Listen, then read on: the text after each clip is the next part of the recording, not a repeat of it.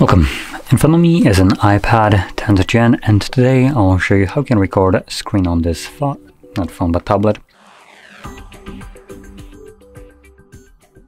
So anyway, let's just jump straight to it. We will need to add one toggle to our control center right here. So by default it shouldn't be here, so I'll mention this. It's already added for me, but like I said, you shouldn't see it in your case. You will need to add it by navigating into the settings and then going to control center. I'm gonna remove it. There we go. So once you see control center, you can then swipe down, and somewhere in here you'll find screen recording as a toggle. You can then tap on plus, and as you can see, it should be added.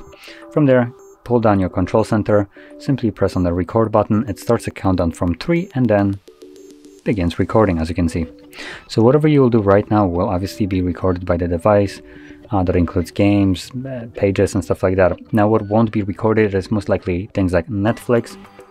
So for instance, if you're planning to record Netflix as a screen recording, you will, I believe, get sound, but you won't get any kind of image. It will just be a straight up black screen. Anyway, I'm gonna close this off, and I'm gonna finish the screen recording by finding the toggle once more, tapping on it, and there you go. As you can see, it gives me a message that screen recording has been saved to my Photos application, so I'll open that up right now.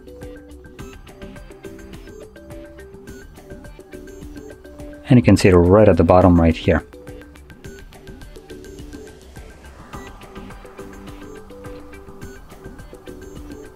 So there we go. That is how you could record your screen, and if you found this very helpful, don't forget to hit like, subscribe, and thanks for watching.